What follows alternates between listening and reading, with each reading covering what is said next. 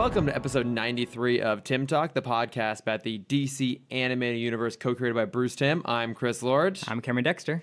And it has been a DC Comics heavy news week this week. It is. Happy post-Batman Day. Yes, happy after Batman Day. Happy DC Universe is finally here day. Yay! We made it. Yeah, I've been spending a little bit of time looking at DC Universe. I think you've spent more time on it. Mm-hmm. I did watch Batman Beyond on it. I would have, except I saw you were watching, and I didn't want to. I don't know if you can do concurrent, especially on the same episode. Yeah, it looked like it's had two. When I closed out of watching it, it looked like it had two continue watchings on there for the same episode. Mm-hmm. So I don't know. Yeah. We're going to find out. Yeah, so I know on Crunchyroll, you can't. If I'm in the middle of watching an episode and someone else, because it's shared between like 4 or 5 people. Yeah. If someone else starts that same episode, then it'll boot me to the beginning. Oh, okay. Ooh, interesting. We'll have to test this out. Yeah. We'll have to see how long before you get annoyed with me and make me pay for my own. I mean, I still have the DVDs. Yeah, I mean, so do I. Yeah. But this is a lot more convenient. Who can watch convenient. it first. Exactly. This is a lot more convenient. It is. And it's also great because now people have access to this. Like, Mm-hmm. finally, people can go and watch Batman Beyond too if you haven't been. And you should be, because it's so good. Yeah. But I mean, I've been pretty impressed with it so far. I haven't spent a lot of time looking at the comics. I mean, what has your experience been with the DC Universe app so far? It's great. There's a few things I'm kind of surprised weren't there. The biggest ones being for live action, Smallville is not there. That's surprising. And I'm curious who's still, because I think it was on Amazon for a little bit. I feel like I remember it being on Netflix a long time ago. Yeah, and then I think it either jumped to either Hulu or Amazon for a while. Oh, and I think interesting. So there might still be contract disputes with that. Green Lantern, the animated series, is not on there, which I find really interesting. Yeah. Actually, a lot of the more recent, minus Brave and the Bold. Brave and the Bold is there, and it's amazing. A lot of the more recent animated stuff is not there. Like, obviously, Teen Titans Go, I think, is still on... And that's on Hulu, I know right, that. Right, yeah, so that's not going to be here for a while. Beware the Batman, which ended a few years ago. Did you ever watch that? I did not. Yeah, I never either. I think it only ran for like 1 season, right? Like maybe 2. Okay. Like, I didn't much care for the art style, and then I remember reading that they were going for a lot more like random villains. Like Professor Pig, for example, was a villain they had in there. That's right. I just remember it being very deliberately different than everything else. It's like, instead of Robin, it's Katana. I think it's Katana. And then it's Alfred wielding a shotgun, like going out and fighting crime with them. Good. And I was just like... As he should. Yeah, I was like, this all just seems a little bit funky. I wasn't quite into it. Yeah. Yeah, but the big ones are Green Lantern animated is not on there. Teen Titans Go is not on there. The Batman is not on there. And Beware the Batman is not on there. Oh, wow. That is a lot, actually. Yeah. Looks like it's on Hulu, Smallville. Oh, is it still? Yeah. Oh, okay. Then that makes sense. Okay, yeah. But other than that, it's been pretty great. I don't know if they've fixed it, but if you use the app on your computer, I did notice there was a bug where it wouldn't let me scroll through all of the movies. The like interesting. like view all movies button wasn't working. But on my phone and on the computer or on the TV, it worked fine. So I was looking at briefly. It looked like they had all of the Batman movies through Nolan. Looks like they have a lot of the DC animated universe, or not the DC animated universe, but the DC animated films on there. I think they had all of them. Okay. I was scrolling through and I couldn't think of one they missed. Okay, because I'm a little bit behind. There's a few I've been meaning to catch up on, so that's good. Yeah. Actually, I don't think I remember seeing Assault on Arkham on there. That's one of the best ones. Mm-hmm. Did it have Red Hood, which is... It had Red Hood. The best one. It had Red Hood. Oh, it did not have War. That's what made me upset. Not War. What? Sorry. They did have War. It didn't have Doom, the one I alys mixed it up with. Oh, that's another... That's one that I really wanted to rewatch. Yeah, that is one of the best ones as well. Yeah. Man, it's weird. It seems like it's... I wonder if that's streaming somewhere, though. Maybe. You know what I can do? I can look it up. We can. Yeah. I have the power. Mm-hmm. But then as for the comic side, that's what I find really interesting, because they have a handful of stuff where it's full runs of like mini series. Okay. Like the Grayson series, I think, is all on there, and then the Red Robin series, which is a very weird series. I'm a little confused why of all comics that's the one they chose to Red go Robin with. of all things. Yeah, because did you ever read Red Robin? No, that's Tim Drake, right? Yeah, it's the Post New 52. No, not it's post Blackest Night where Batman is presumed dead. Oh, and okay. it's how Tim Drake is handling it. Oh, that would be really good then. It's a interesting story because it kind of follows him talking with the other Robins and all of them dealing with the loss of their mentor, and Tim just goes off the deep end and is like, fuck it, I'm gonna start killing people because obviously what Bruce is doing did not work. Shit. Yeah, and so he like starts using guns, and Dick comes in and tries to like talk him down, and then they get in a big fight. It's really, I remember reading the first half of it. Okay. Because that's when I actually read comics. Hey, It was like a nice 6-month stint. Yeah. But yeah, I'll probably go back and reread that. Oh, that's interesting. Because I feel like in the new, and I'm sure I'm wrong, but I feel like in New 52, or maybe since Rebirth, I feel like Tim Drake was now never an official Robin. Like he was always just Red Robin off on his own. I'm probably wrong about that. Okay. I don't know. My knowledge of the pre-New 52 stuff is actually pretty damn good, but as soon as I started rebooting the universe, I just got completely lost. Yeah. But then the other thing about the comics is, as you would kind of expect, it's a lot of starting points. Oh, okay. So the one that kind of was a little frustrating for me is Crisis of Infinite Earths, which is one of my favorite series. The one that kind of booted the whole multiverse idea. Yeah, that's the 80s, right? Yeah, 1985. It's a 12-issue run, and they only have issues 2, 3, and 4. What? Not 1. What? Yeah, like I'm fine. Like 1, 2, and 3 would be fine. Yeah. But don't start at 2. Wait, hang on. I mean, is it possible issue number 1 is just labeled as something different? So, for example, years ago, I was reading the Joss Whedon run on Astonishing X-Men. At the time, I downloaded them all on like off the Marvel app, Comixology app, and I got to basically the end. I got to like the end of the comics that were listed under that series, and then like, but there's still more to go. Where the hell is this?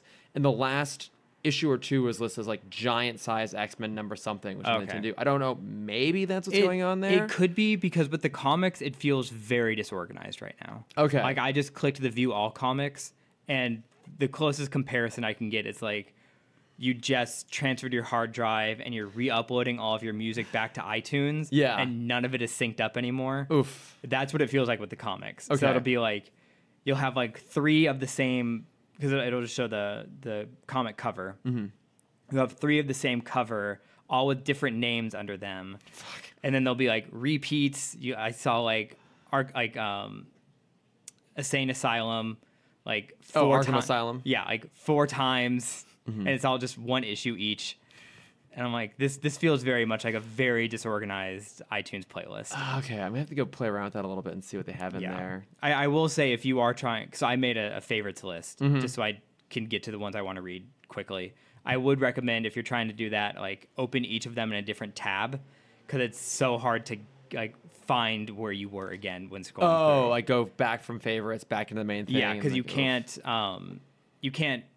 which is kind of upsetting because you can do this on pretty much every other streaming service. You can't favorite from the launch page. Ugh. You have to click like more details and then favorite. I suppose we shouldn't be surprised that the comic section was probably the least developed before launch. I think they were probably most concerned with film and television. Oh, absolutely. But, I mean, which is fine. I mean, because it seems like from that perspective, they're more or less delivering. Aside from content that we were expecting that's not on there, it looks like for various rights reasons. Right.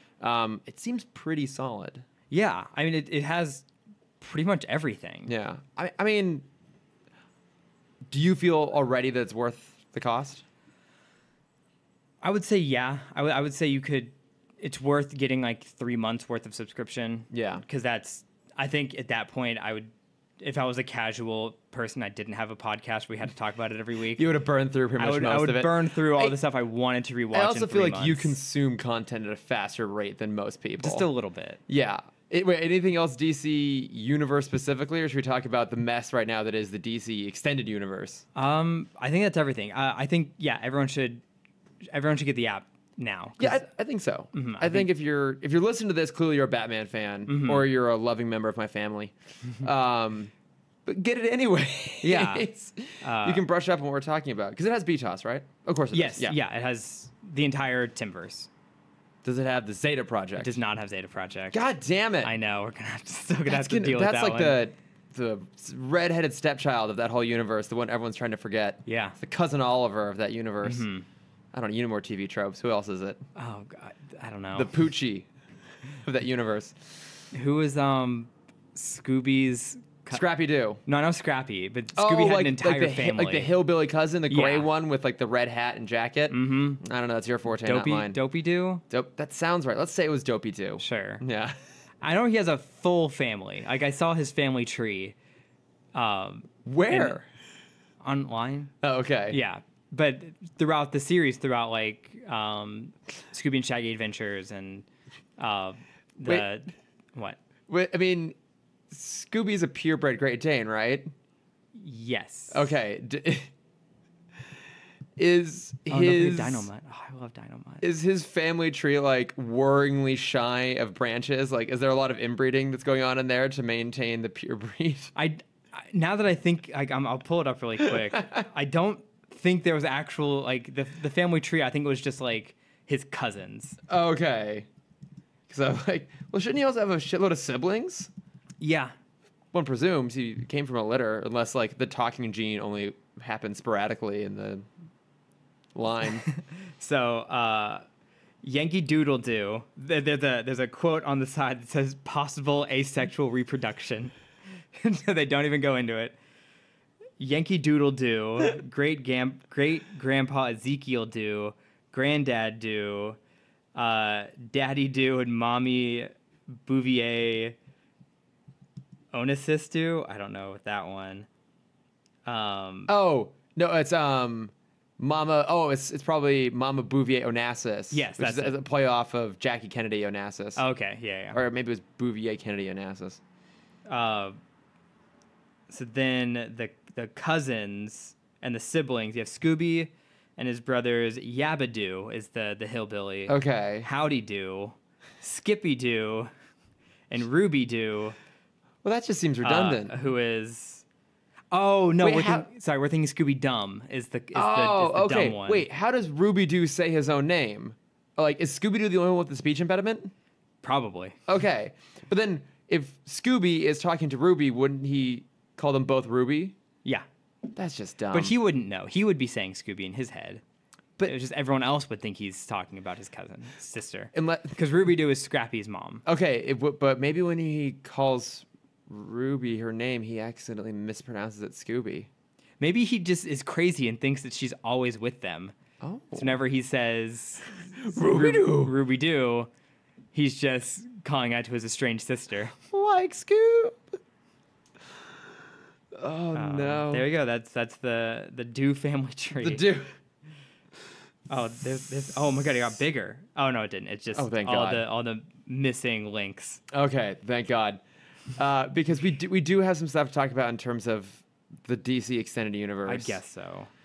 Okay, so where do you even begin? All right. The Thanos snap finally made it to the DC universe, and Yeah, we I lost saw that. one, maybe two. Yeah, so beyond the fact that we still don't know if Ben Affleck is coming back or not, and we don't know yet whether the Batman movie being written by Matt Reeves is set around that same present timeline or in the past. If it's in the past, there were rumors about Kit Harington playing Batman, which I think is a really good choice. Yeah, I could see him doing like a year one Batman. Yeah, like really young. The problem is we've already done that. Yeah, Like I don't think they can make year one. Like I feel like you could do another series of films with him as a really young, inexperienced Batman, which might be a good way to like also differentiate it from what's going on currently, and maybe make it a little more Batman-esque, unlike everything that Zack Snyder did. But part of the problem is, I guess in this universe he could. Well, no, I guess if he's been doing this for 20 years and he's probably 45 in BVS. Let's say 50, because he's a little older and gruffer. Okay, yeah. So then, I mean, he would have been. I guess they could try and say he would have been in his like mid 20s, early 30s. Mm-hmm. But Kit Harington looks like he would be in his early 20s on screen. But so, I mean, that's the magic of makeup. That's true. Yeah. I think he'd be a great choice. Absolutely. Of course, John Hamm, everyone keeps throwing around, including maybe himself, for taking over. I just want to see him do Riddler. John Hamm as the Riddler? Yeah. That's a weird one. It'd be a more like polished Riddler. Yeah. But I just imagined him in the suit with the cane. Just smoking a cigarette and just looking very contemplative. And yeah, just not being like the zany. Yeah. Like being the exact opposite of Jim Carrey's Riddler. Yeah. Just very poised in the like the nice green suit. With the bowler hat and everything. Just and sitting there. Riddle me this, Batman. Drinking a scotch. Yeah. Waxing philosophical about Kodak. Yeah. Yeah. Basically just, Mad Men. Yeah, pretty much. But gone crazy. Yeah, that'd be an interesting one. I do think he would be a good Batman. I'd like to see him take it if possible. But, so there's that.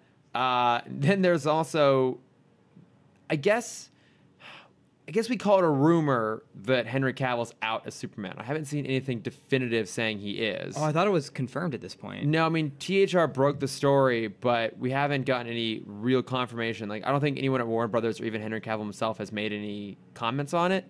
He posted on, I think it was his Instagram, a photo of him wearing like a Krypton shirt and holding a Superman figure, being like, today was super exciting, and like doing some weird pantomime thing.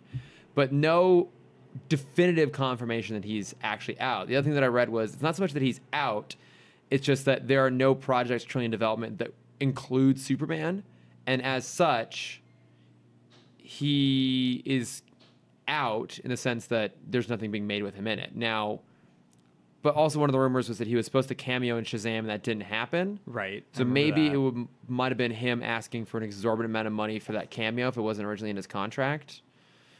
I don't know. I don't know how I feel about this, 'cause I don't think he's bad.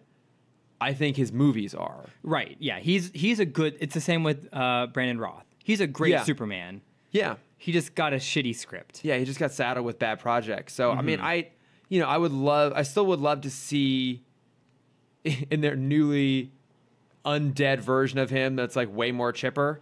I'd love to see a movie that with him, with a slightly new take on his persona, in the hands of a director who actually understands the character and knows how to do action well. Someone like a Matthew Vaughn, I think would be interesting. Obviously, have him with his natural-looking face would certainly help. Because I think he's a good actor. I liked him a lot in both Mission Fallout and then also The Man from U.N.C.L.E. Yes, I was going to bring that one up. I really love like him in that Man from movie. U.N.C.L.E.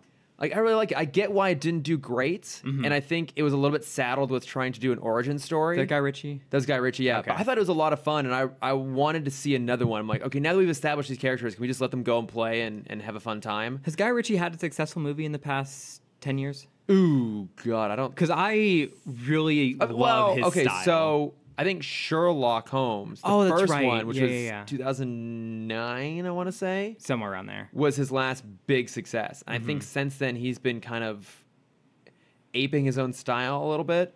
Like, I watched Sherlock Holmes, was it Game of Shadows or whatever, the second one. Yeah. It was okay. I didn't really love it.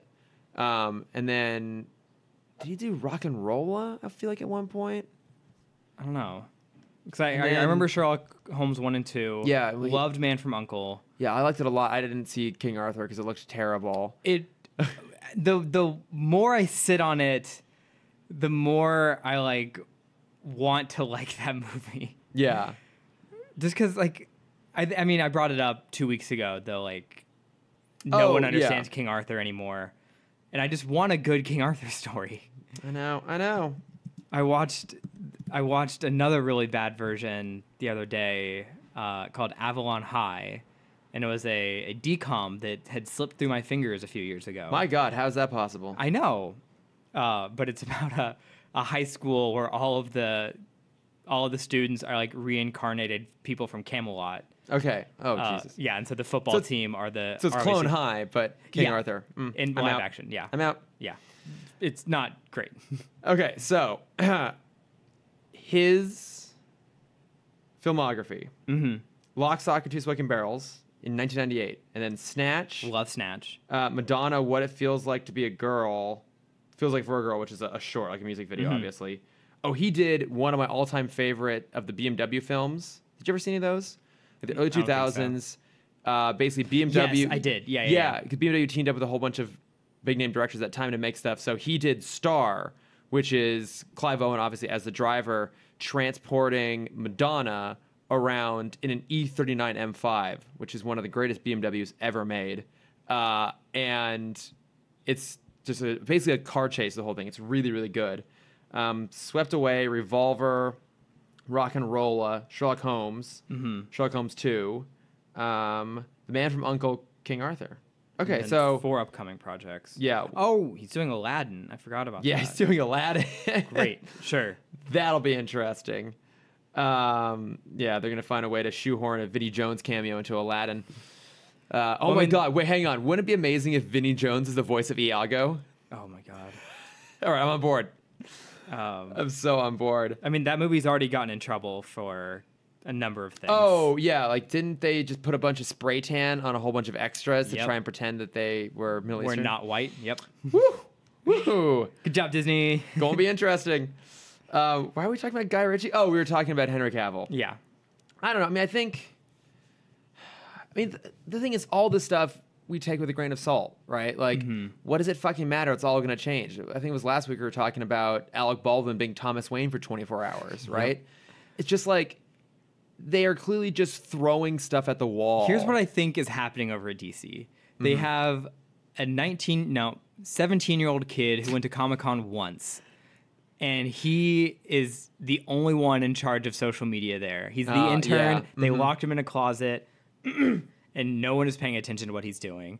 So he is just writing basically his fan fiction for what the DC universe should be in his brain. Of like, oh yeah, Alec Baldwin, he's Thomas Wayne now. Yeah. And then he just posts it, and then it just takes however long for someone else at the company to be like, what? No, Mike, don't do that. Yeah. You can't post that stuff. It takes about 24 hours for then all of the agents and managers and representatives and lawyers, like, no, this is all untrue. By the time they've like put out that fire, he's done another one. They haven't had time yet to actually fire him, right? Because he just keeps fucking things up. Yeah, he's locked himself in the room with the only computer that's logged into their social media. Yeah, it's like, oh, they look at it, it's like, oh my God, we got to get in contact with Henry Cavill, Kit Harington, Joaquin Phoenix, Alec Baldwin, John Hamm. It's like, hey guys, guess what? We have 7 Joker movies coming out. Yeah.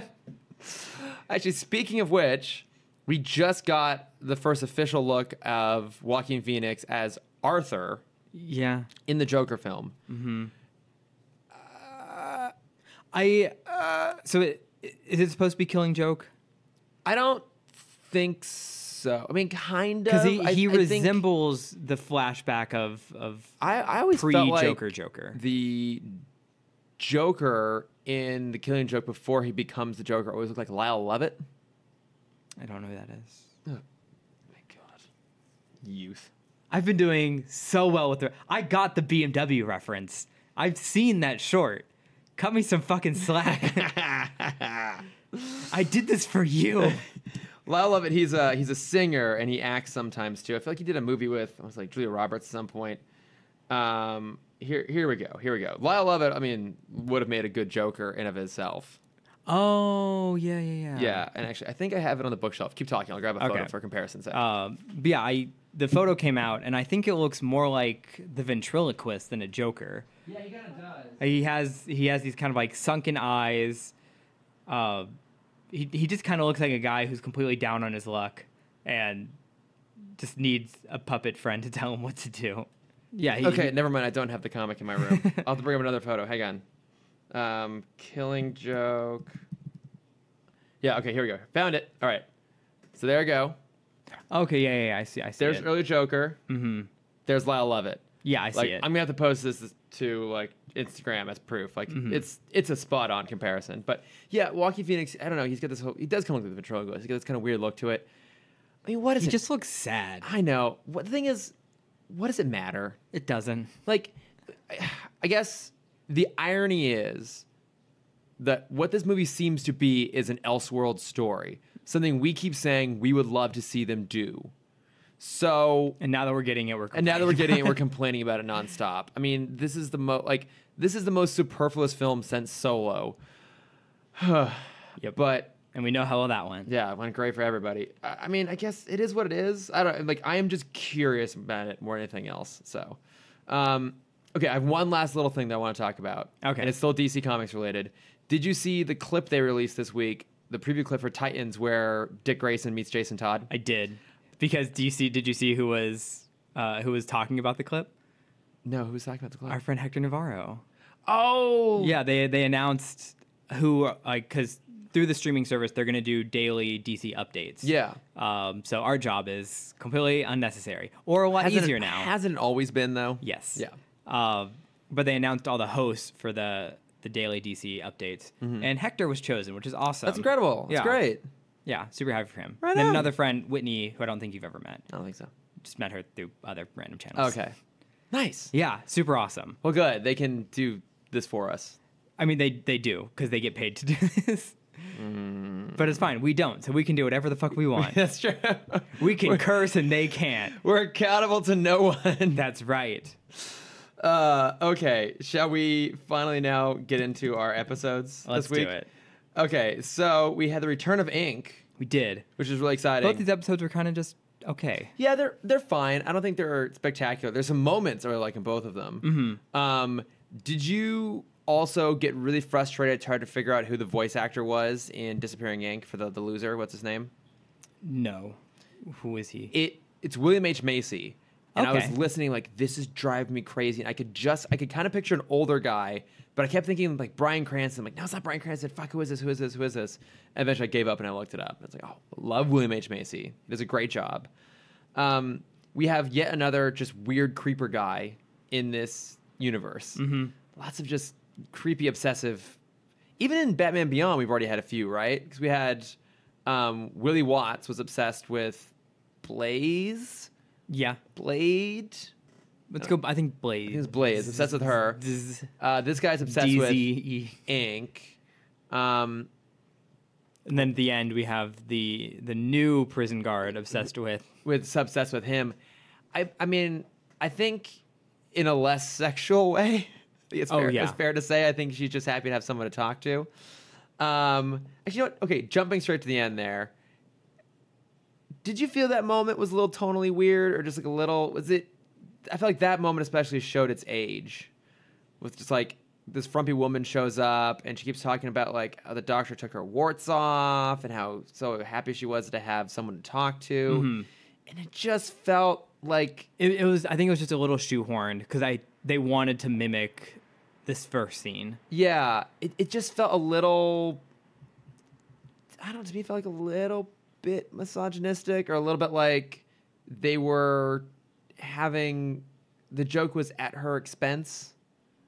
I didn't get that. Oh, okay. Maybe I'm just like social justice warrior crazy these days, and I just assume can you calm down there? trying. I'm sorry. I don't know.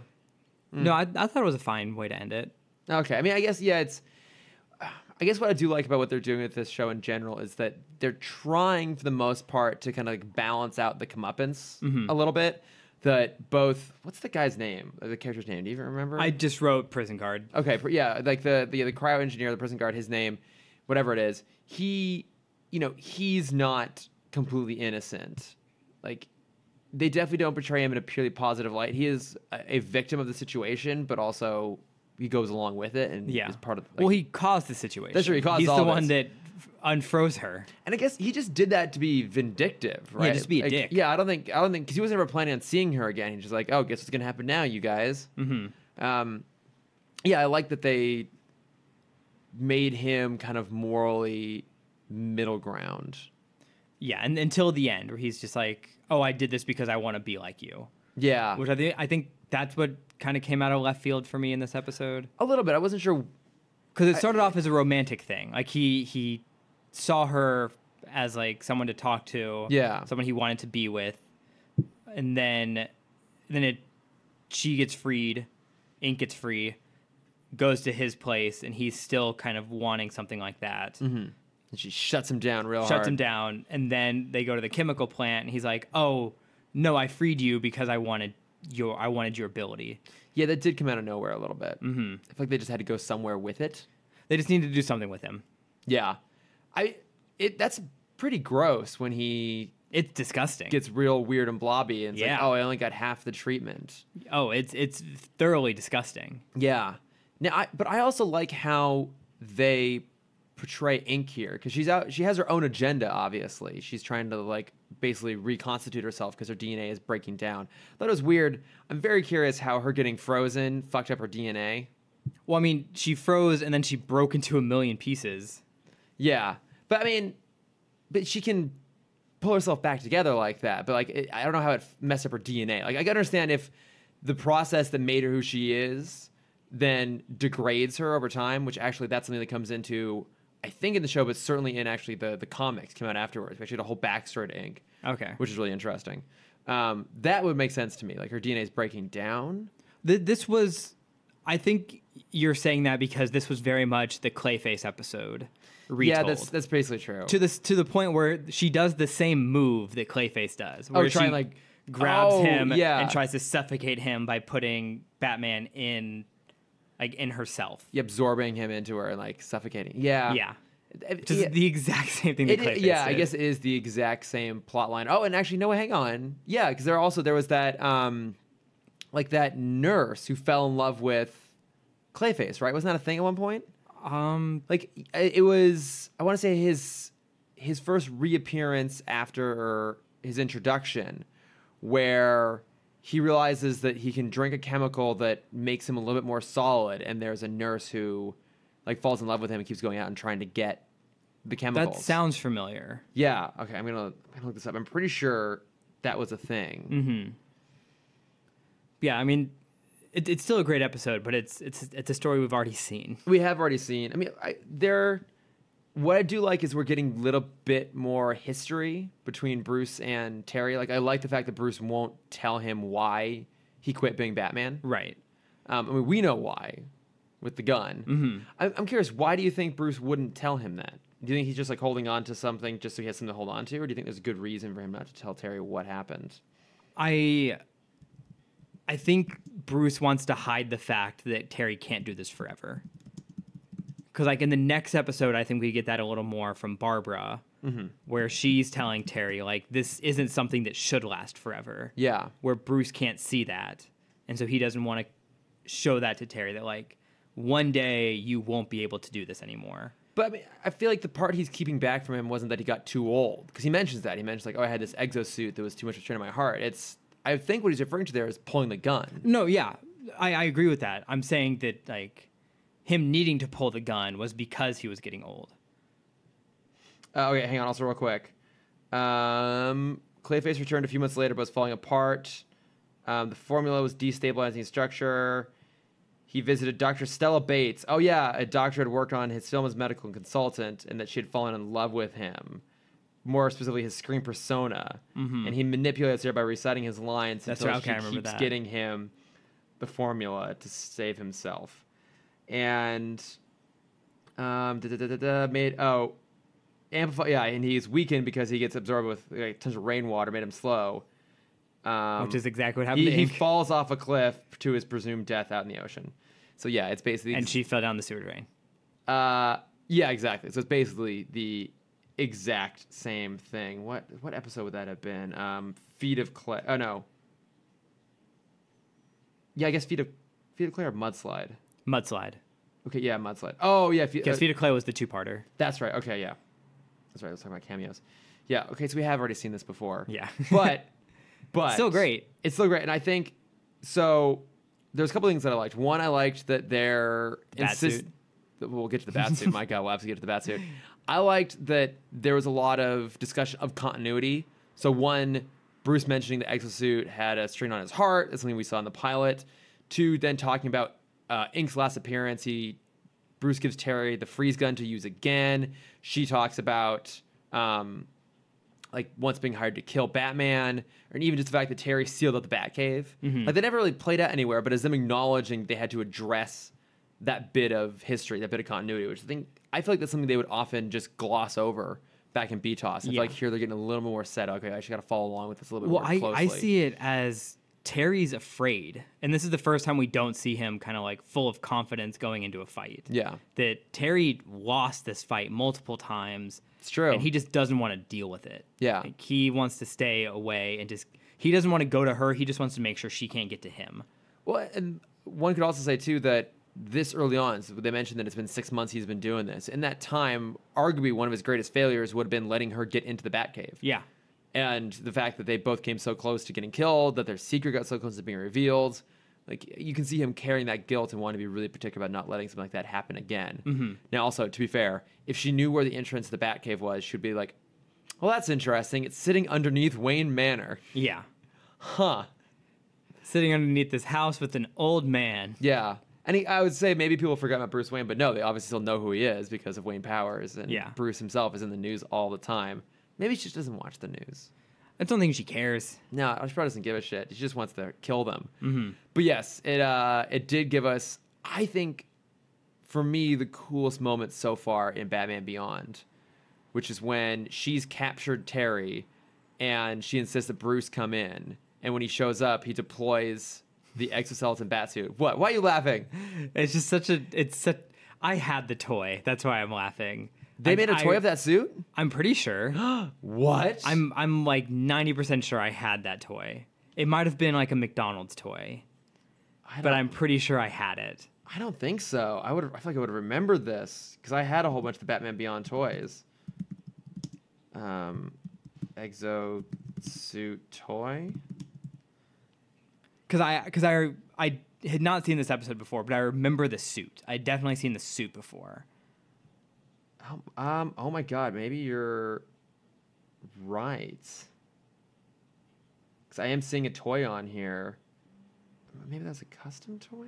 What is that? I'm so curious now. Now I'm like just looking at the Batman Beyond toys that came out back in the day. They were by and large pretty shit. And I can't remember if I think I actually did own this one. It's this really weird like green and yellow suit, but it comes with Ace, which is fucking fantastic. Maybe I didn't own because I'm looking at the photos and it does look very homemade. So maybe I didn't own it. And I might have just seen this somewhere else. But I've definitely seen the exosuit before. I think it is a homemade toy. Yeah, I think it did pop up in some places. I don't know. I think it's cool, but I think that moment though when it deploys and then they play the original series leitmotifs, that's just so fucking cool. Yeah. Like I got all kinds of like squee when that happened. Just hardcore squee. Yeah. It's really cool. We did get another look into like another area of the Batcave where we got to see Riddler's costume this time. I feel like we've seen his costume. I couldn't remember if we saw it last time. I think we did see it even when they attacked when she attacked the trophy room. Okay. Which Bruce has diligently put back together. Oh, because he has nothing else to do during the day. That's not true. What else is he going to do all the time? Mm-hmm. I did love... So there was definitely those moments where like, oh, this is going to come back around. So one, of course, is them showing off the exosuit. The other one for me was when the establishing shot of that old gymnasium, that old stadium, whatever it was the skylight with rain pouring on. You're like, oh, that skylight's absolutely getting broken. Yeah. At some point. Still a cool moment, though. Breaks free, throws the batarang. Mm-hmm. Crack that shit open. Yeah. And then you have the I'm melting scene. And then the other one that was really kind of gross. I guess this was before the rain scene when they're still trying to get the chemicals. Mm-hmm. And she gets hit with the electric batarang. Oh, yeah. And you see the love-struck guy, like, try and pick her up. And he just picks up goo. It just falls apart. Yeah. Yeah. Like, that was really cool.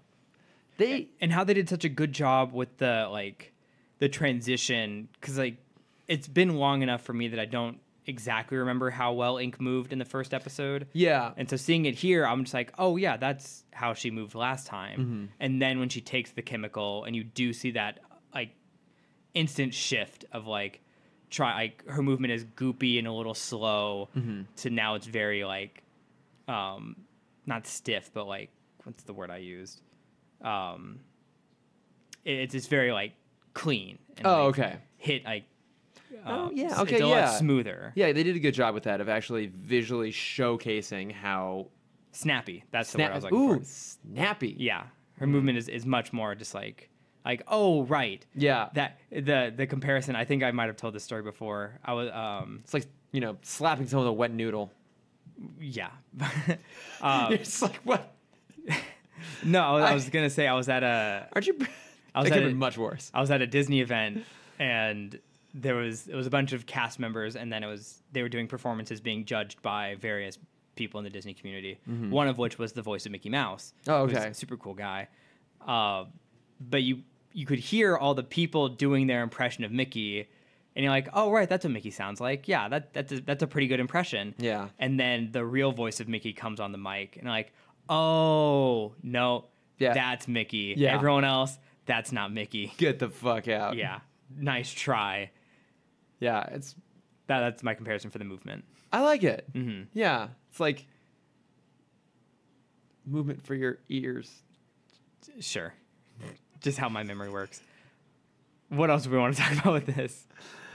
I don't know. I mean, I agree with you. I think it's not a great episode, but I still liked it quite a bit. I think it gives us enough cool moments. And I think Inque's just generally a good villain. Oh yeah, absolutely. That I was on board with it, even if I didn't love the final sequence there, the final scene. Yeah. So, I don't know. I mean, of these two, though, which was your preference as we move along to A Touch of Curaré? Curaré? I don't know. They were both... I think I liked the second one better because I liked hearing Barbara's side of everything. Yeah. I think that was definitely the strongest thing here. I think as a villain, Curaré is interesting, if not great. I wanted to know what was under the mask. I meant to look that up, what the deal was. Because I wanted to... Until Bruce later said, like, oh, she's the best the society has. I didn't want to hear that. I wanted Curaré to be, like, another 15-year-old, and this is her first kill.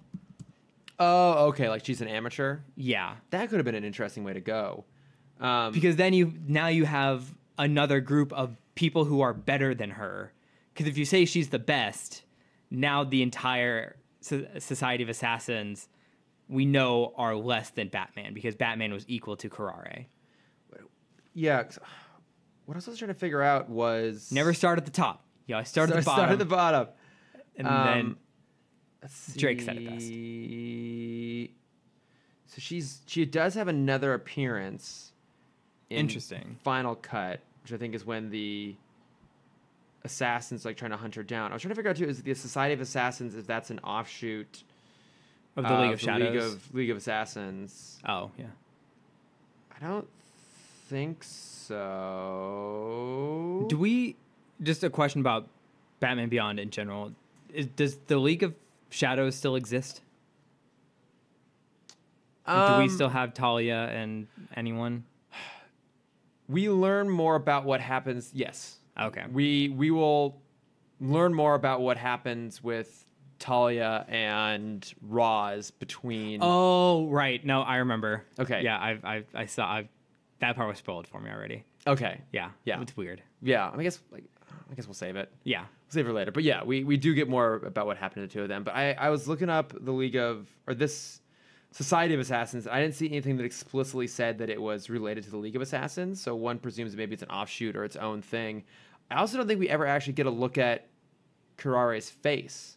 Because I was looking that up. I'm like, oh, when she makes a reappearance, did we see it again? And I don't think so. But she definitely had some weird kind of Elephant Man thing going on, which was kind of bizarre. I just imagined it was kind of like luchador, not tradition, but like rules. No. What's the word I'm looking for? Where like if you're a luchador, you never reveal your face.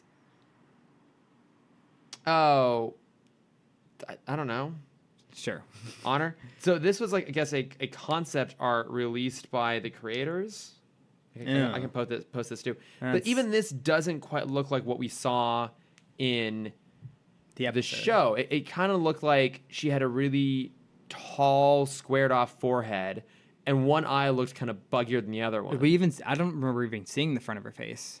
You kind of saw it at a glance. Oh, I just wasn't paying that much attention. Yeah, because I'm like, we rewound it. Like, wait, do we see a lot of her? And we don't really get much of it. And she definitely had like bits of hair kind of hanging off, but it wasn't like a full head. So, yeah, I mean, I guess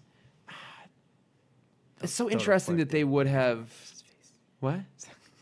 I was thinking about luchadors still. And in the Jackie Chan Adventure series, there's El Toro Fuerte. Oh, yeah. And his line is always, El Toro Fuerte never reveals his face.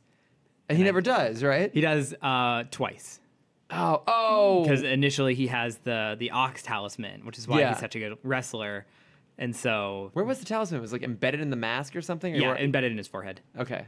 Uh, Where was and how did he have room in his forehead for that? no, it was exterior. Oh, like mounted on the outside? Mm-hmm. That seems Just dangerous. like a gym. Yeah. Yeah, but like that sort of thing will just get cracked open in the middle of a fight. Those talismans were big. Yeah, but hard to break. But they're like the size of a hockey puck. No, they're not that big. But they're like, No, because they fit in a kid's hand. yeah, I mean, a hockey puck would fit in. No, but like this size hand, not like this size. But hand, even this size then, hand. they had to be a good at least, what, like half an inch to an inch thick? Like you just have that Yeah. protruding off the top of your mask. I'm looking this up. How big are talismans? Yeah. Like I'm looking up how big the talismans were. I'm gonna guess they were because the first one was found inside of a shield, and I'm gonna guess they're like 4 inches wide. Okay, I'm looking at El Toro Loco. Fuerte. Fuck it, whatever. Fuck you. It's El Pollo Loco. Okay. El Toro Fuerte. They're Yeah. pretty small. Yeah. I'm looking at a photo. Yeah, it's okay. It's like I guess they're not much bigger than like his eye, Yeah. but also like where is there room for that in a mask? I assumed it was just like glued to his forehead because his symbol was the ox, Yeah, it basically is. It doesn't look good though. and he was all powerful because he had the talisman. Yeah. I remember. Okay, yeah. You don't need to show me a photo. I have a very photogenic memory of this show. It does. I mean, it doesn't look great. It's a weird look. How would he? I don't know. Then his number one fan Paco, who apparently he just brings along with him wherever he goes. Yeah, that's not weird at all. No, Totally normal. because I forget most of the time that Paco is not related to El Toro Fuerte. He's just a fan. That's right. He's just along He's for just a fan. just along for the ride. Yeah. That's weird, right? Like it makes sense for Jade to be there because she's related to Jackie. Yeah. But Paco is just a fan. I mean, do they become like series regulars at some point? I feel like were they in a lot later on? Yeah, in season 3. So season 1 was Talisman. Talisman. Season Season 2 2 was the boxes. I thought that was the animals. No. Season 2 was the box because the talisman still existed. Season 3 was the animals. Okay. Because that's when the talismans break. Yeah. And they're trying to recreate them. Season 4 is the masks, which is my favorite season. Oh yeah, that's right. And then season 5 is oh god, who's the villain? Not Shinron. That's Dragon Ball Z. What's his name, Chris? I don't know. Yumo Guefai Sao? Yes, that. Oh my god, this is driving me crazy. I'm looking it up. It's the main villain's son from the future, comes back in time. Oh Jesus Christ! Yeah. And they kind of redo the second season where he's trying to get all the powers of his family members. Okay, Shendu. Shendu. Yeah, Shendu Jr. Oh my god. Oh wait, there's also like is Shendu Jr. Is he the wizard looking dude? No. Shendu Jr. was a green dragon. That begins with an M, I want to say. There's Dylon Wong. Dylon Wong. He's got like weird claws in his. Yes, so he was season 3. And then Terracudo was the villain. Season 4. I love Terracudo. Terracudo. There's a mass. Valmont was like the leader of the gangs. Hakfu. Yeah, those were the Jesse and James. Oh, there are all these other sorcerers. That's right. I forgot. Okay, yeah, that's right. I forgot about Drago. Of course, it's Drago. Yeah. Being the son of Shendu. I forgot he came from the future. Jesus Christ. Yeah. Oh, there's like Queen of the Shadowcon, which takes over the girl. What's the girl's name again? Jade. Jade, thank you. Monkey King. Yep. Oh, I love Is this Monkey available King. somewhere? Can we go watch this? It was on Hulu for a little bit. I think they might have taken it off. Such a good show. Toru. Though. Oh, I love Toru. And then who was the redheaded one? I mean, there was Vanessa Barone, who's No. blonde. Redhead villain. Monkey King? No, he would. Hakfu. Is it Hakfu? Yeah, it's Hakfu. Yeah, it looks like he's kind of got the Dragon Ball Z looking thing going on. Because he always says the name of his attack before he uses the attack. That's right. And it was always like an animal reference. So it's like What a clever. thirsty crane like reaches for water. Oh, that's right. Oh, Yeah. What a clever show. It's such a good show. Oh my god. But yeah, El Toro Fuerte and Viper who was the like on again, off again love interest. Oh, that's right. Mm-hmm. Yeah. They become more regular because then they become the J team. That's right. It's Jackie. Well, because Toru, after season 1, I think, joins them, right, as a hero. He becomes a good guy. That's right. He studies magic under Uncle. Oh, it's so good. Wait, where did we go? How did we go? Oh, we were talking about Curaré. No. This is now the Jackie Chan podcast. I refuse. Okay, no, we're talking about Kurare's face. Yeah. Yeah, and based on what I saw, it definitely had like sort of like a Quasimodo Elephant Man sort of thing going on. But it's very, I don't know, it's very interesting they would introduce that and then not go anywhere with it. I mean, I guess it's kind of cool to have just some bit of her that's a bit more that's not really consequential, that's never really explored. Mm-hmm. But then I was just left like, well, wait, but what's going on there? And why, like, is there some sort of relationship between her face and her being part of the League of Assassins? Like, is this something they did to her? Yeah. Yeah, and I'm just, like, super curious about it. I don't know if we ever really get answers to it. Yeah, it was kind of an unnecessary thing. Yeah. And also, to your point, she's not that good, is she? Yeah. Like, Terry is a total amateur, and the GCPD are a bunch of bumblefucks. So, really, like, she's not that good. And also, how can you... So he first says that she's the best of them, but then he follows that up with, no one has ever failed. So how can you claim she's the best when everyone has a 100% record? I guess she's maybe killed more people? Sure. Or she's, like, killed even harder targets? I guess so. Yeah. Now, this also makes you wonder with the League of Assassins. I guess we kind of get to answer this at the end, is if they have a variety, or the Society of Assassins, a variety of... all swords. I think it looks like it's all swords based on that last little bit there, which I did love, actually, as like kind of a button on the end of the episode of her having escaped police custody and then being hunted by her former cohorts. Yeah. What surprised me is kind of their honor code as assassins. Because even if failing means death, pretty much, she was still not willing to attack anyone else besides Batman and her target. Well, okay, so I do have a point on that.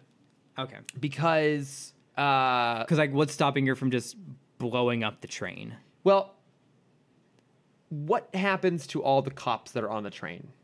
So, okay, let's provide a little bit of context. The cops that are on the roof with magnetic shoes, right, because what the fuck are you doing? A little bit of context here. So, she makes multiple attempts to kill Sam, who is Barbara Gordon's husband. And the DA. Also the DA. Mm-hmm. And he's going to testify, and so some gangster has hired Curaré to kill him. Yeah. That's all well covered.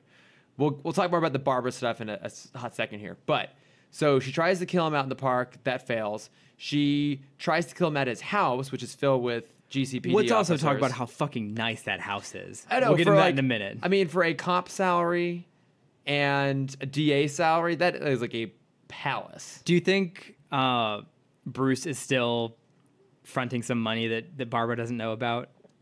I think she's too smart to let that happen. Yeah, that's and true. she wouldn't take it from him. That's the other thing, too. She would never, ever take money from him at this point. Yeah. But yeah, that was a huge, nice huge... I mean, is it actually their house, or is it like a safe house they're keeping him in? If that's a safe house, then I want to be hunted constantly. Someone put a mark on me just so I can live there. Because you see, we see Gordon's house/apartment in BTOS, and it's tiny. Yeah, and then in Killing Joke, it's almost just an apartment. Yeah, but I mean, Jim Gordon's always been like pretty depressing guy, though. Yeah, his circumstances have never been grand. Mm-hmm. Yeah, it's a huge house, but so she tries to kill him there, and she is fooled by all this trick in the book, a wax statue of the target you're supposed to kill. Yep. I really, really loved. And then they are able to sneak Sam out of the city, and as they're bringing him back in, they bring him in on a metro train, an elevated train, which I love me some train action, some rooftop train fights. I'm all on board for it. Why the fuck do they have so many guards? There's like 6 in the train. Yeah, but then there's like a dozen on the roof. All with, magnetic boots. Yeah. But so the thing is, she attacks the train and is constantly throwing guys off of it. Now, you and I We love some well-placed bushes. It's some strategically placed rooftop pools Shrubbery. and oversized bonsai trees to catch people. none of these cops are getting caught, nor is Batman going out to save them. And that, the way we see that train, you know, we're kind of looking up at it from a certain camera angle, but even the amount of elevation we can see, that's got to be a good, what, like 30 feet? Mm-hmm. And then one presumes much, much more space below it. Are all those cops dead? Just from a Warner Brothers standpoint, I'm going to say no. But we don't see them get saved, which is something they used to explicitly do all the time. And they even now still do the Romano groan. Yeah, the Romano moan, Romano groan, whatever. We see a lot of those still. I think they even had some in this episode. Mm-hmm. So I'm thinking they're all dead. I think they're all street pizza. Like, we know in this show they're okay killing people. They killed Terry's dad. They killed Mr. Fix. So Barbara. Yeah. Okay. So what I do. Sorry, we should talk about Barbara because this episode is important because it does a lot. Mm-hmm. One, it finally gets Terry and Barbara to meet in the most appropriate context possible in the Batcave. Yeah. He figures out that she's Batgirl. That great moment where she's talking to Bruce and he's like, "Wait, what are you doing here? Why are you here?" And she starts looking at the suit. "Oh, I see you've repaired the bullet hole." It's like, "She's Batgirl. Yeah. You're Batgirl. She's Batgirl." Mm-hmm. It's just fun to see Terry like really just blown away. It's how a fan would react. Yeah, he's kind of fangirling. Yeah, basically in that moment, and it's fun, especially contrasted with the reunion between Bruce and Barbara, mm-hmm. who have just such a complicated relationship at that point. Yeah, I forgot that they did date. Yeah, well, because this is where it's established. Yeah. Because when Terry and her go and get coffee, and she talks about the, like, Dick was tired of being in Bruce's shadow, so he left, and he was upset when I left, or I stayed behind. And she acknowledges, like, oh, yeah, we dated. For that Bat Dick. Yeah, get that Bat Dick. Mm-hmm. Stayed behind with Bruce. And I did think that it was interesting that they tried to justify it. People like, oh, yeah, Dick and I dated in college, and then we never talked about it afterwards. Yeah, it was just a fling. Yeah, but I feel like even up through the new Batman Adventures, that's definitely still something that's at play. Yeah. A little bit. It makes sense when she is old. I mean, that makes sense. It's less creepy when she is older. But it's very creepy when we see it actually play out. Yeah. And Killing Joke. Oh, well, that's particularly egregious. Yeah. I'm even thinking of in Mr. the Batwoman. Oh, yeah. It's super awkward. Mm-hmm. Which, oh my God, it gets even worse when you think about the fact that the flashbacks of Return of the Joker, which you haven't seen, but you know roughly.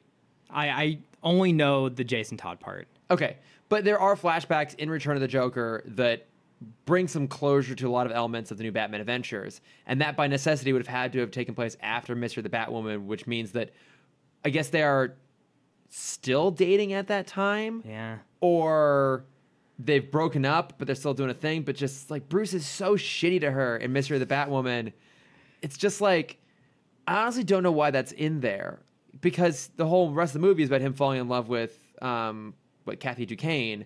Why not just take out the whole part about Barbara and Bruce being an item? Yeah. It's like, I feel like that was put in there just because it had been referenced. I don't know. I think it would have been better if, because I think it would have had like a high contrast with, like, oh, me and Dick, it was puppy love. Yeah. But then I left him because I wanted Bruce, but Bruce was never open to me. Yeah. So like, if it was one-sided, I think that would have been okay.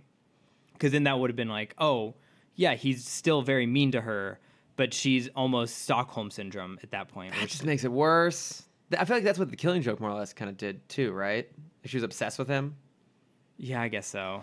Yeah. Oh, and plus, let us just put this to bed. Dick Grayson is the hottest person in the DC universe. Yes. In all iterations of it. Any less than that is a huge step down, even if that person happens to be Bruce Wayne. Mm-hmm. I'm sorry, but no. You stick with Dick. Always. Yeah. If you taught me anything. Yeah, I'm actually going to get that tramp stamped pretty soon here. But I do like that we finally got to acknowledge that history there, and that it also, one of the best moments I thought was when Terry's defending himself, and Bruce's like, I never asked him to do this. He's like, no, this is what I wanted.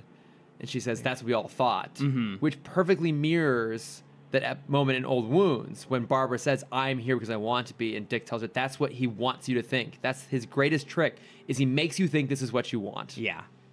So good. It is, and it just shows like Bruce keeps creating the situation, and it's really not a good thing. Like, yes, obviously it's a good thing that there are more superheroes because collectively as a team, they do a lot of good for Gotham and for the world. Mm-hmm. But it's just inherently, it's a super fucked up thing that you're taking teenagers and putting them in harm's way and convincing them that it's something they want to do. Yeah. Yeah, sometimes not even teenagers. Sometimes kids. Kids, like full-on kids. Yeah, I mean, I think Terry's, I think, like 16 and a half here, maybe even 17. Yeah. But yeah, it's not as bad as, like, Timm, Mm-hmm. who's, I think, 13, I think is... Yeah, let's go with that. I think somewhere around there, yeah. But it's just, like, it was fun to see all of that finally get a chance to play out a little bit. And I feel like this did a lot in terms of fleshing out that world. And also, just I think Barbara is very interesting in this series. Absolutely. Just because she wasn't able to let it go. Like, even after she stopped being Batgirl, she still ended up becoming a cop. And she married a DA. Like, this is still her world entirely through and through. Mm-hmm. And she has this weird kind of, like,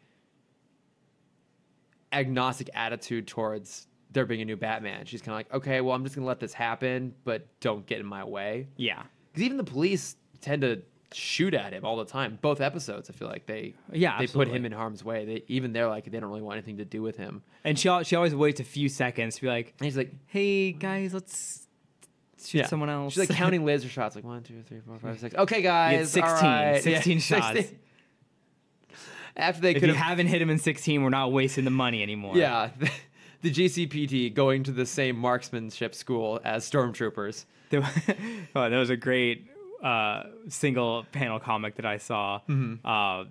It says the misery of Meeseeks from yes, I saw that, the Meeseeks. Yeah, the Meeseeks from Rick and Morty, and it's a stormtrooper like a foot away from a target. It's like a Jar Jar Binks target, and all the Meeseeks around him just going crazy, and one of them holding the gun directly at the target, and you just see like blast marks all around it. It's so good. I've seen that too. That is absolutely great.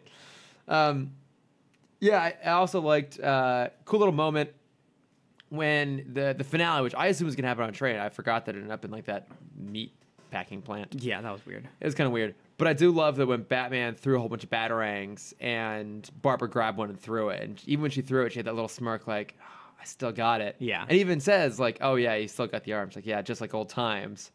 Turns around to talk to him again. He's gone. Yep. Just like old times. Just like old times. Still pulling the disappearing act on a Commissioner Gordon. Yeah.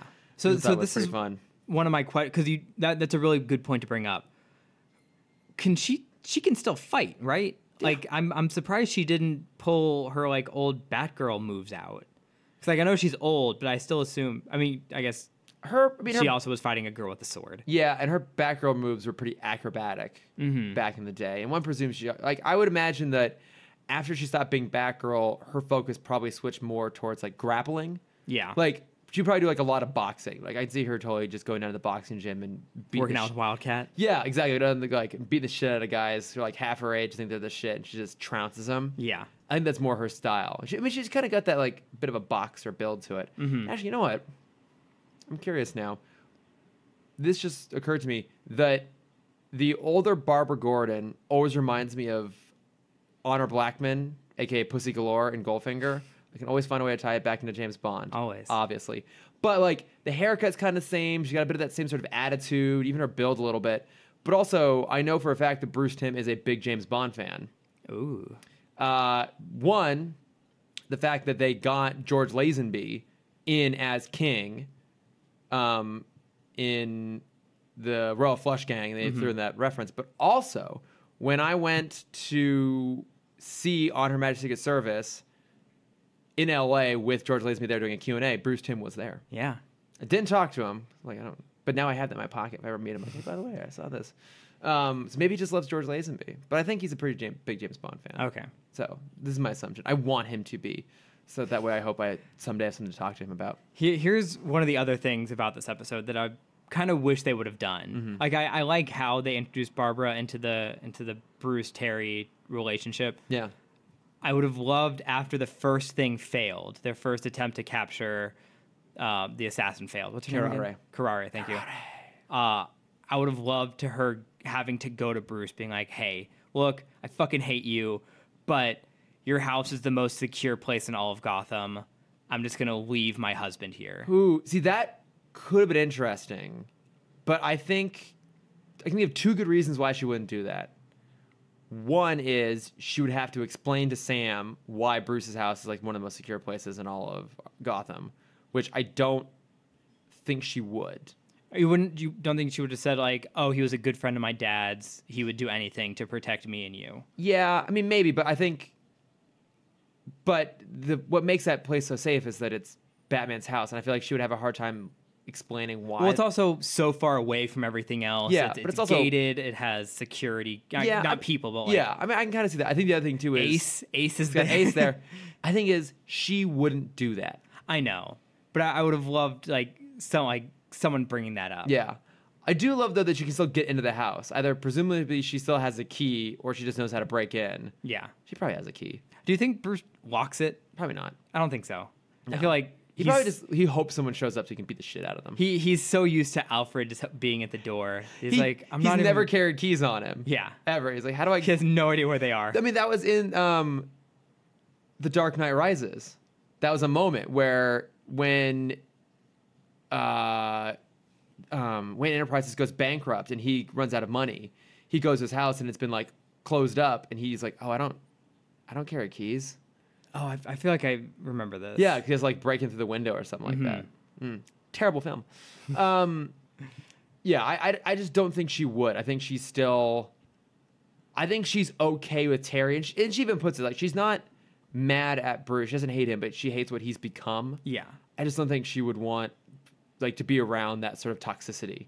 Given how long it took her to show up, like I think she would never have gone to that cave to talk to them unless it was something she was personally involved in, because it was her husband she was. Yeah. I think otherwise she just would have stayed clear of them entirely. Oh, absolutely. Yeah. Like even when she shows up at the end of the Spellbinder episode, she just kind of looks at both of them and is like, all right, fuck it, whatever, and walks away. Yeah. Doesn't even go into it. There was one other cool little piece of backstory. I don't know if you caught this. But when Terry talks about not wanting to cross her, he's like, that's a one-way ticket back to juvie. I don't know if you knew that he has like a history of having gone to juvie. This is the first time it's referenced. And it's actually, there's a whole episode about it later on. But Okay, I think you might have talked to me about it before. Okay. Because I brought up his anger issues in our first Batman Beyond episode. Yeah. I think you brought up that he went to juvie before for it. Yeah. I like that we're kind of getting. Thanks for the spoiler. Absolutely asshole. happy. Happy to. But yeah, I it's like I agree with you. I don't think either of these are great episodes. I think they're also both really important episodes. Like I know they'll both end up on my short list. Okay, interesting. Well, I mean, the first one I have to include it just for that exosuit moment, because that really squeezed so hard, hardcore squee. And then there's so much important backstory, and I think again, these are both episodes that for me work based off the relationship, and I think they add a lot of dimension to the relationship, especially between Bruce and Terry. Like in that first one, it basically shows they're both willing to die for each other. Yeah. Like Terry's willing to die to save Bruce, and Bruce is willing to die or to put his life at risk to go and save him. And when Terry realizes the potential cost of him using that suit, he goes into a panic because he just can't let that happen. Yeah. Like in a short period of time, they've gotten that close. I mean, they would have to. Like the trust they have to have with each other is insane. But I think for those pieces, they're worth including. I agree. But obviously, you should. I was fuck you. I was trying to think of the Who's saying fuck all the time now, Cameron? Yeah, me. Look who you've turned me into. Well, I am the villain of the podcast. Yeah. It's well established. I just keep thinking of another random reference of the Samurai Jack episode where Jack fights the ninja, and it's the black and white fight scene. Oh, I've heard about this. Oh, again, so bummed it's not on Hulu. Yeah. I went to go watch it. Where It's not there. Yeah, he's fighting a ninja in all black, and then he says he's a warrior of the light, so he covers his entire body in his white suit, and then it's just fighting in the high contrast. That's epic. And I'm trying to think how we can adapt that beautiful fight scene into Terry fighting Curaré, because it is kind of the same thing. It's an assassin fighting. I mean, he's not trained as a ninja, Yeah. but he fights in the shadows. Yeah. I think one way to do it, you were talking about in a previous episode how they do the lighting in the club scenes really well. Where it's just like they're constantly alternating. Yes. So I think if she came back and they ended up fighting in a club and like a batarang goes awry or the sword goes awry and it's like cracks one of the lights and all of a sudden now instead of it being colored, it's just black and white contrast, like jumping back and forth. I think that could work. I was thinking even with the color, since you do have it flipping on and off. Yeah. Oh yeah. Still. Yeah, I think that would look really cool because they just do a generally good job with lighting and camera angles in this show. Yeah, that'd be a really awesome fight. Yeah, so like I imagine like when it's off them, he's fighting, and when it's on them, he's still dancing with Dana. Yeah. And so he's doing the double play, like dancing with two girls, He's pulling the Mrs. Doubtfire or the classic sitcom trope of like, oh, hang on, let me go run off and change and come back and fight. That's exactly what he's doing, but he's using the light to change his like. Yeah. Yeah, I think that'd be really cool. No, that'd be pretty awesome. But I still actually quite like both of these. Here's one problem I had with the episode. We have this super high tech bat suit. Yes. That can do pretty much anything. Yes. You don't think Bruce put in some kind of like sunglass visor thing so he couldn't be blinded by light? Well, I had the same problem with the Inque episodes, which is you would think that the suit would have a built-in like rebreather system, like you could, like kind of go Iron Man, like the mouthpiece would close over and he could talk still, but then also like breathe through it, a built-in air system. Yeah. Also, I love that I pantomimed my hands going in front of my face and then kept talking. I got it. Which is great for a purely audio medium. Yeah. And then I agree with you though. Yeah, like that thing should have a lot more countermeasures built into it than it does. Yeah. Because like solar flare is it's the go-to super OP move. Now, can we maybe we can justify this two ways. One, when Bruce built it, he built it for himself, and he's like, bitch, I don't need these sort of countermeasures. I'll just close my eyes. Yeah. Because I'm just not an idiot. And then also, we can assume that I think Terry doesn't necessarily know the full extent of the suit. I mean, one would hope that he would have done some like training in learning all the different features of it. But like we said, he was spending so much time just, dusting the Batcave. He never got around to it. My answer to it was, he's always working in the night. He has no need for sunglasses That's true. for sun protection. That's true. No, that's not true. We in the Mr. Freeze episode, he's operating during the day. Yeah, Terry does. I was saying when Bruce built it, he wouldn't operate in the day. What, go ahead during the day? Yeah, that's my sleep time. Like a human? No. Yeah. No. But yeah. No, I agree with you though. But yeah, I like these. I also like these. I do have, unless you have anything else. That's it. Okay, I do have a couple little notes from friends things. So Maddie Washburn commented on one of our recent episodes, and he was suggesting that either Mike Coulter or Idris Elba, a.k.a. Big Driss, would be good choices for Jon Stewart. Oh, Idris Elba for sure. Yeah, but again, I think the problem is that he's too old. Yeah. If they were doing the opposite, if it was Jon Stewart was the established Green Lantern and they're bringing in like Kyle Rayner, I think then they could do it. But I think as it is right now, they need a younger guy. But I think Mike Coulter, I think, is a great choice. Yeah. I didn't really like Luke Cage as a show, but I liked him a lot as that character. What's the actor from Get Out / Black Panther? Daniel Kaluuya? Yeah. Oh, that would be. I think he'd be pretty good. I think he'd be really good, actually. Yeah. Or because I just watched Predator. The Predator? Yeah. Oh, that's one of my plugs. Really? I didn't like it. We'll get another later. Okay. Is it Trevante Rhodes? Yes. Yeah. Who plays Michael B. Jordan's dad in the flashback scenes in Black Panther. Sorry. He's the asshole guy from Predator. He's not in Black Panther. Yes, he is. No. Yes, he is. No. Yes, he is. Not. Look it up. He's not. I will. No. Sterling K. Brown. Sorry, that's what I'm thinking of. Okay, yeah. Sterling. Yes, Sterling K. Brown is the uncle. Yes. Okay, I thought you were thinking about the guy from Moonlight. No. I think Sterling K. Brown might be too old, but I think the guy from Moonlight would be epic. He's awesome. That's Trevante Rhodes, I think. Okay. Yeah. Well, let me look up who that guy is because I'm not picturing a face. Okay. Yeah, he's the the guy who's always smoking in The Predator. Oh, he would be good. I liked him a lot. That's what I was thinking of. So we were both right and both wrong. Yeah. So you can be like every other movie and just get Common again because he's like the popular face now. I do think the Daniel Kaluuya one is a really good choice actually. Yeah, I mean, he's obviously a fucking fantastic actor, and he knows how to play serious well. Yeah. I think he could do like the kind of the dry comedy that Jon Stewart does pretty well. I think he'd be a good foil against Tom Cruise. Yeah, I don't know if you saw on Instagram, but Paul Hill has been doing some Danny Phantom art. I have been seeing He's been that. tagging us in. It's great. so good. I immediately thought of you. Good old Danny Phantom. Yeah, he did. What's the Vlad Plasmius? Vlad Plasmius. That's the one he just did, which is pretty great. And then he also asked us who would be a good character for him to do as a Batman Beyond sketch card, like he's been doing for all the other ones. I think Spellbinder could be kind of cool. Spellbinder or Shriek.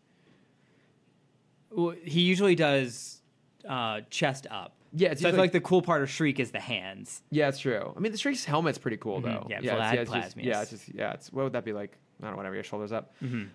Just a portrait. Yeah, Spellbinder's got a good look with the swirly face. This armor. Oh, yeah, that's a good one actually. Yeah, the exosuit armor. Yeah, there we go. I feel like if you do a series of all of the made for toy armors, I think that'd be cool. That'd be a good one. And then also, so Sam Gash wrote in to comment on our Studio Fanfare Challenge because we were saying that neither of us can come up with one for Disney. He said his is The Rescuers Down Under. Okay. Which interesting. That's actually a good poll. That's a close one for me. I used to watch that movie all the time. 1990. Yeah. Good old Joanna the Goanna. Loved it. And then I guess we'll call this kind of a Notes from Friends sort of thing. But I think are you a member of the Planet Broadcasting Great Mates group on Facebook? I am not. I keep meaning to join, but I have not joined yet. You gotta join. But obviously it's the Facebook community that has spun out of the Weekly Planet, which is like our what this is, but on a much podcast godmother, level. Basically. Yeah, like much better. It's kind of where we got our inspiration to do this.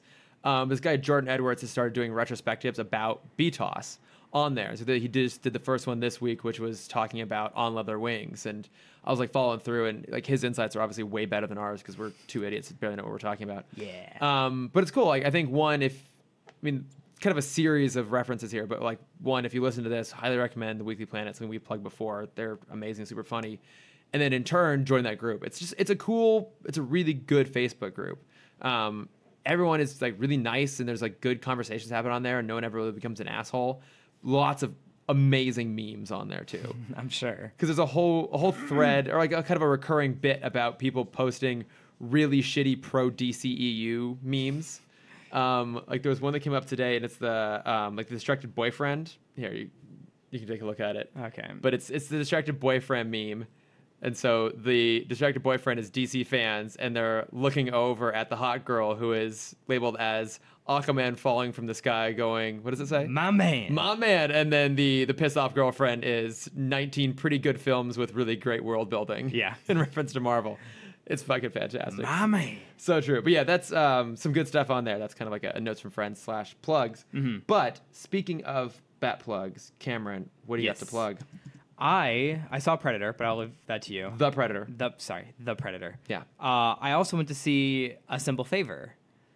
How was it? I'm really excited about that. It's good. It's I had a problem with it just because I've never seen two mystery movies so close together before. What was the other one you saw? Searching. Oh, and I like okay. Searching better than this. Okay. It's when I see a mystery movie like this, I like to be able to like guess the ending from what I know. And in this movie, they don't really give you the ability to do that. Okay, I don't want to know too much. So I'm like, I'm trying to be as cryptic as possible. Yeah, well, because what looked interesting to me was that it looked kind of like Gone Girl or The Girl on a Train. It's very much in that world. Stylish. It is very pretty. Like, it's funny thing is it's Paul Feig. Yeah, which I think it's been very interesting. They haven't been overly emphasizing that as part of the marketing. I think to not. I didn't even know that until his name popped up in the opening credits. Yeah. I'm like, what? No, yeah. This is not Paul Feig. Well, because I think they didn't want to like bring along that sort of connotation, that sort of baggage. I think kind of in the same way when The Big Short came out, they weren't like from the director of Anchorman. Yeah. But it did look really cool. But also just Blake Lively's like Marlena Dietrich inspired suits, like fucking gorgeous in this movie. Spirit animal right there. She is like, her and Anna Kendrick are on just such. Sorry, Blake Lively is on such another level in this movie. Yeah, where she does it so well. Yeah, I mean she is so unbelievably stunning, and just the way that her. I want to watch it basically just for her outfits. Mm-hmm. And then my favorite part of the movie is, because I forgot she was even in this, Linda Cardellini is in the movie. I love her. And she plays this like super like tough, rugged, badass lesbian, fully tatted up. Oh my god! Carries a giant like hunting knife around with her wherever she goes. I'm so on board. And I'm like, oh man, I love this woman. I've loved her since Scooby Doo, as I'm sure you have as well. Yeah. Oh, Freaks and Geeks, even before that. I didn't watch it when it aired, and I never actually finished it. I went down and watched it a few years ago. I liked it. I didn't love it. I just couldn't. I liked it. I got to finish that at some point. But yeah, I mean, I guess I watched like one episode back when it came on. I also just recently, because I've been falling asleep to Boy Meets World, I just recently rewatched her episode of Boy Meets World as Lauren. Lauren, that's right. Yeah, the controversial Lauren. Such a good episode. Swooping in for that kiss. Yeah. Stealing that Corey. So good. It's okay. I love her so much, and she's so different from her normal characters in this. Yeah. Like I've never seen her as a badass woman. Yeah. And she does it. Oh, it's awesome. Yeah. It's a good movie. She has a supporting role in one of Participants' movies coming out later in the year, Green Book, which I'll talk about when it actually comes out. Okay. That's when I'll probably plug that. But she's really good in that too. Yes. So, but yeah, everyone go see it. I would say if you have to pick one mystery film, I think Searching is a better story. But if you want something that's just like pure style, then go see Yeah, Simple I Favor. definitely want to go see it sometime this Either week. way, don't go see A Predator. It's The Predator. A Predator. The Predator. Okay, so to be fair, I got to see this for free. Okay. Because Jonathan, our good friend Jonathan of my other podcast, took me with me to a screening. Took me with him to a screening. And I'm going to be honest, I had a lot of fun with it. I know that's like what you say. That's what I say all the time. When you're painting something with, like, damning with faint praise. Yeah. Yeah. My friend's version of that is, it's colorful and ambitious. But I genuinely had a lot of fun with it. It is dumb. It is really dumb. And if you give it more than, like, a glancing thought, none of it holds together. Right. But I was just like, I was laughing through it. I thought the action sequences are pretty good. The dialogue was good. I liked the characters. I love Keegan-Michael Key. Yeah, I thought they were all great. I thought, I mean, because, you know, it's like the ragtag team of like crazies come together, but they're even like ragtaggier and crazier than normal. But they are all, I thought they were all given just enough and just given just enough to do and given just enough personality to not just like fall into really clunky tropes or to become annoying. Like I was always a little worried someone could become annoying, and it never did for me. Yeah, I agree and with like, that. I think they're also like, they're really well performed. Like Thomas Jane, Keegan-Michael Key, again, Trevante Rhodes. You know, even like Alfie Allen's really good in it. I was convinced that the Jangles or whatever, they got the long hair and beard. Okay. I was convinced that was... Oh, the religious one. Yeah, I thought that was Logan Marshall Green, who was in Prometheus. He's like the boyfriend in Prometheus. Okay. He's like the poor man's Tom Hardy. Mm-hmm. It turns out that's not him. This is like the poor man's Tom Hardy. I was like, oh my God. C-string Tom Hardy. Yeah, there's like so many levels of this. But it was fun. It was really fun. I thought Olivia Munn was okay. I know. I have such a soft spot for Olivia Munn just because like she was such an integral part of my nerd upbringing. Yeah. And like she's fine. Like yeah.